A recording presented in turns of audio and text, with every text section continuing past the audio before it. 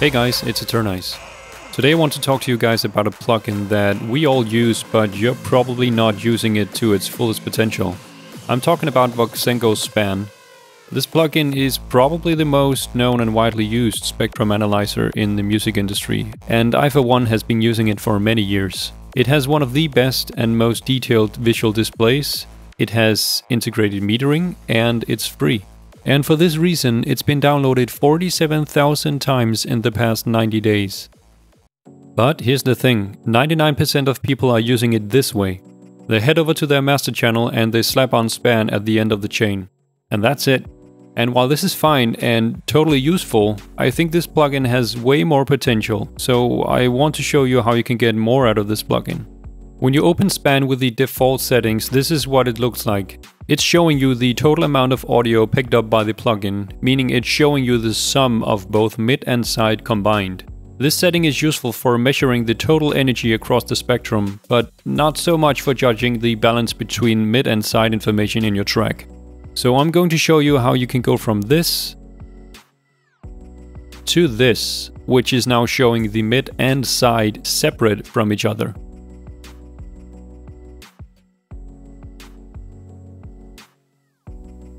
So first you want to head up to the top of the window to the drop-down menu next to routing.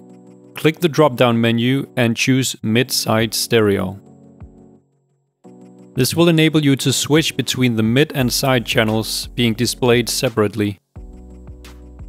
But we want them both to show at the same time, so while displaying the mid channel, we're going to go down to underlay and click side.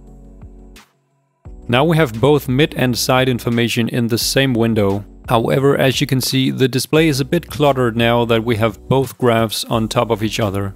So to fix this, we're going to go to the settings menu and we're going to uncheck filled display. Now the solid color is representing the side information while the narrow graph is representing the mid information. Going back to the head display, we can now change the colors of these graphs to our liking.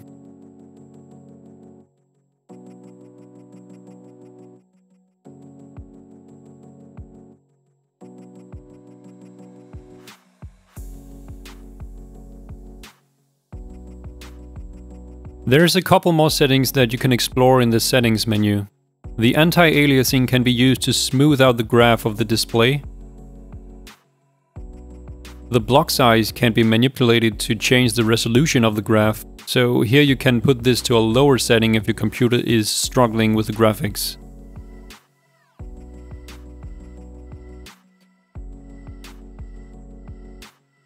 Putting it higher than 2000 won't really change the resolution, however.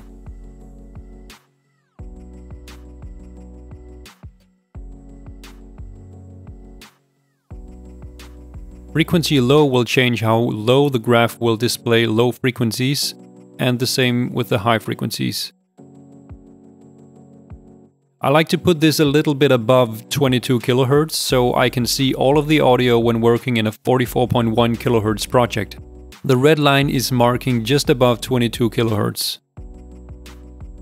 Range low and range high will determine how much of the amplitude of the audio will be displayed.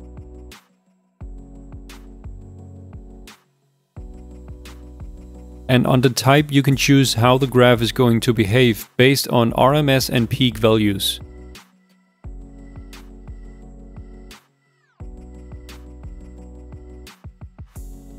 The last thing you should do is resize the window so you can have more information displayed.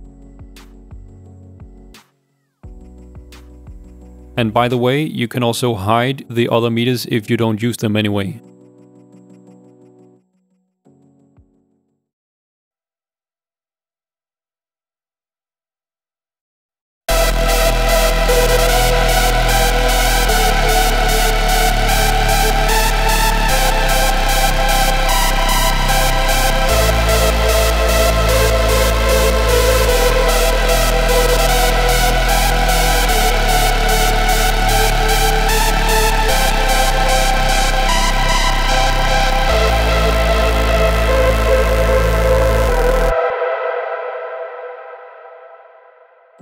So this is pretty much all you got to do to have the perfect visual display of what's going on in the mid and side channels of your music.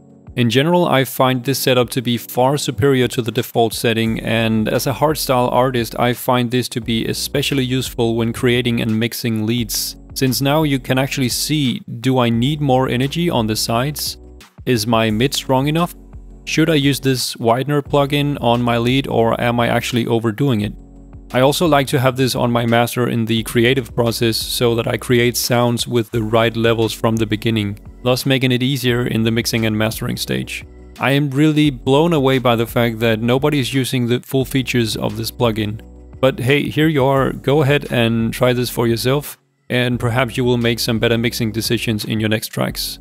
I hope you enjoyed this video. If you did, I hope you will help me by liking this video and subscribing to my channel. Also, let me know in the comments if you actually used this setup and what you think of it. Thank you so much for watching, and I will see you in the next one.